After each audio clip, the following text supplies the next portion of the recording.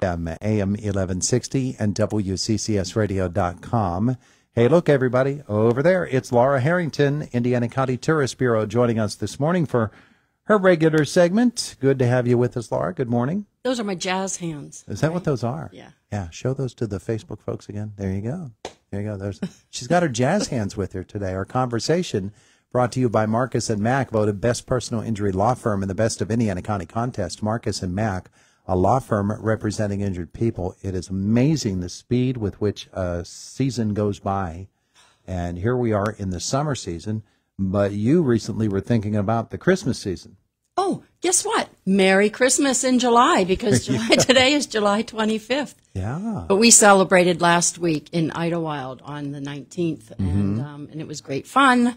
As always, that's our annual trek to Idlewild and Soak Zone, and we love to talk to the folks who are visiting the park, a lot of families, and it's amazing how many people we talk with who know of Indiana County. Though I used to live in Indiana, I went to IUP, and it just gives us great opportunity to strike up conversation about, well, have you been back lately?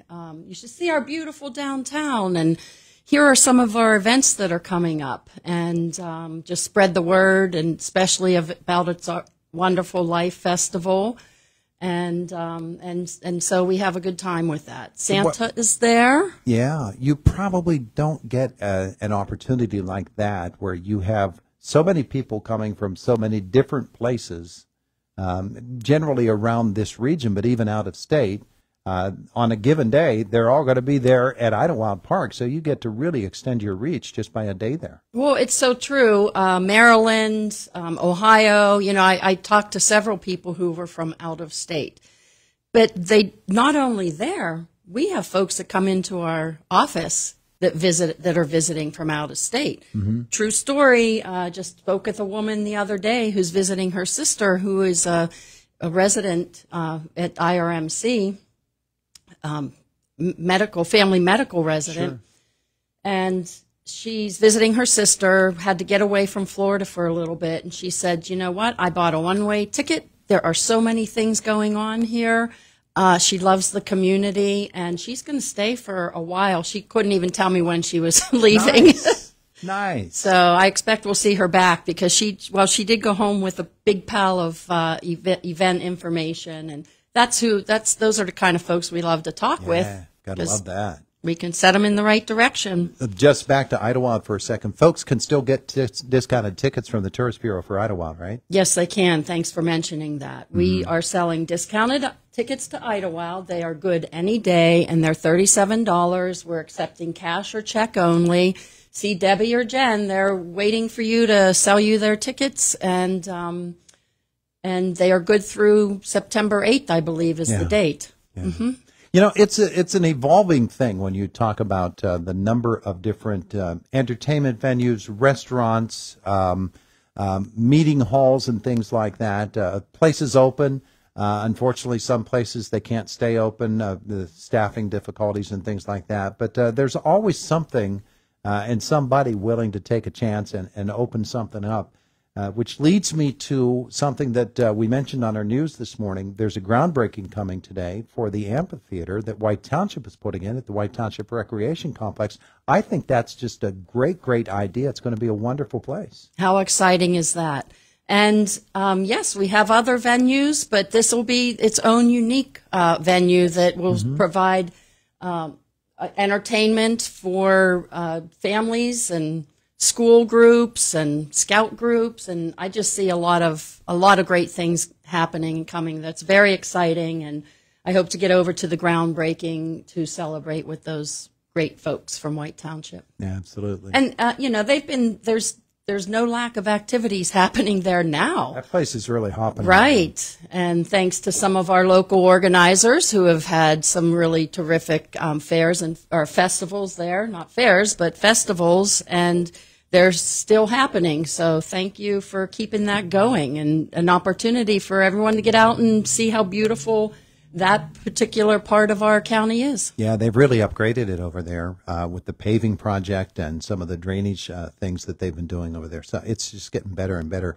in White Township. Really nice. Did you know they have a disc golf course there? Yeah. Yeah, and host tournaments and pickleball and all that. So yeah, they're good stuff. Staying on the trends of what people like to go and do. They're working hard at it. The S&T Bank Arena is just a wonderful venue for indoor activities and outdoor because of its location there. And that's really, really nice.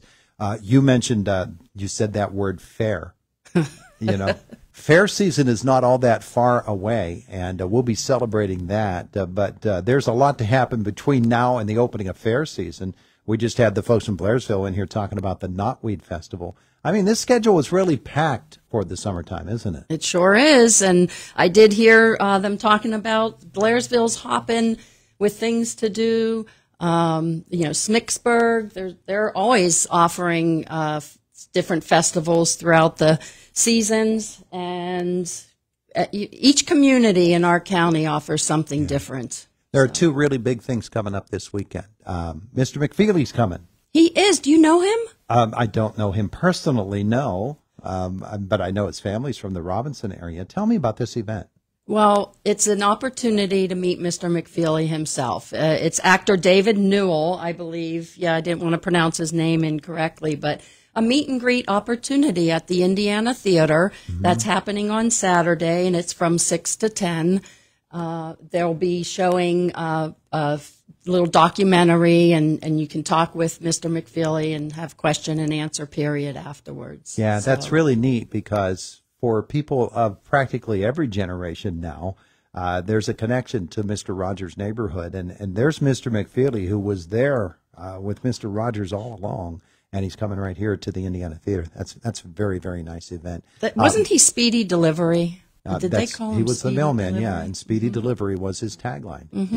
Yeah. So, and as we said, his family from Robinson.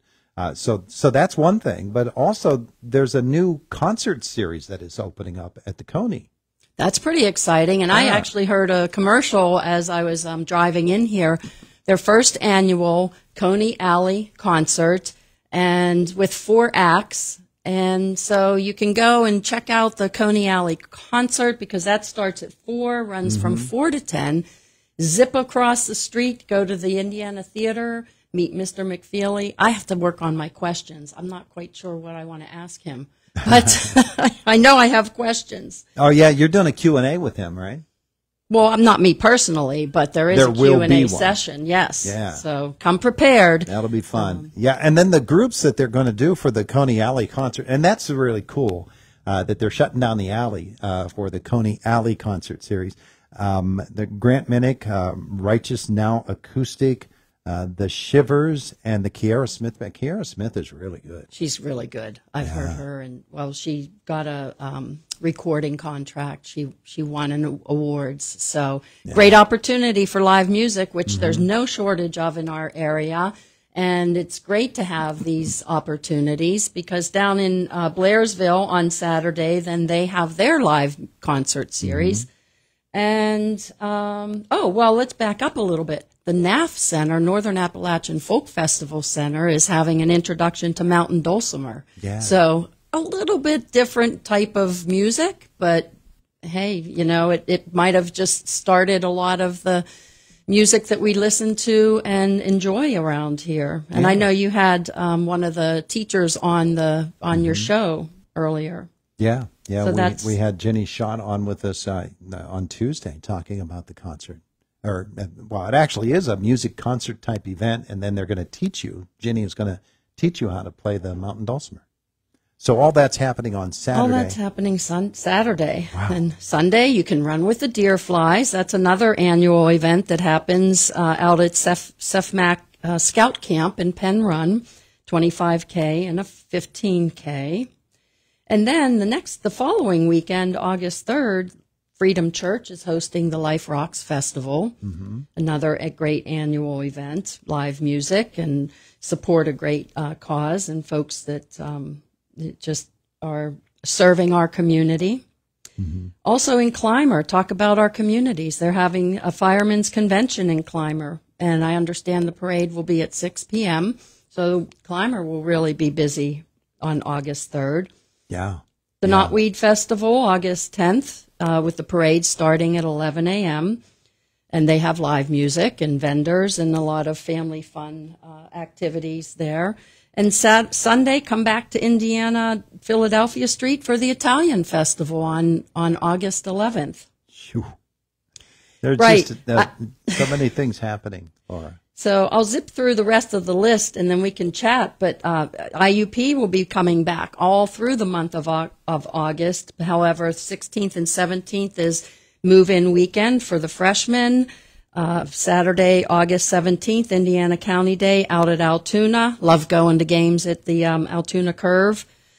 Grace Church is hosting a courtyard carnival on the 17th of August. So 11 to 2 in their courtyard, a little carnival for the families and to enjoy. You mentioned the fair earlier. Did you know that walk-around passes are on sale now? Mm-hmm. Mm-hmm. For the Indiana County Fair? You can purchase those online. You have to purchase them in advance. And I wanted to be sure to say that there's a website that you can go on their fair website to pick up those passes.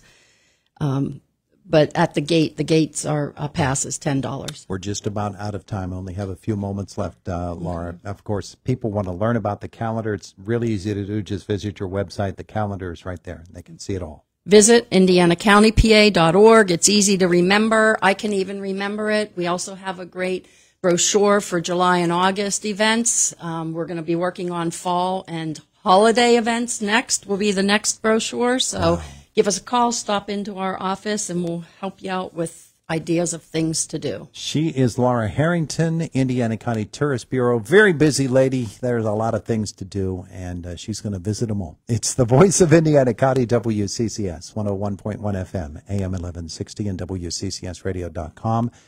Josh and the news coming up in just a moment or so. Fox News first, and then Josh from the WCCS newsroom. GCES. Hey, it's Clint and Galen here from GCES. Since 2010, we've been helping families prepare for retirement. In 2012, we made Indiana, PA our home. It's where we put down roots and grew as part of the community. We're here to make your retirement planning straightforward and easy. If you have questions about your future in retirement, we have answers. You can call us at 724-915-0000 or visit us online at gces.us.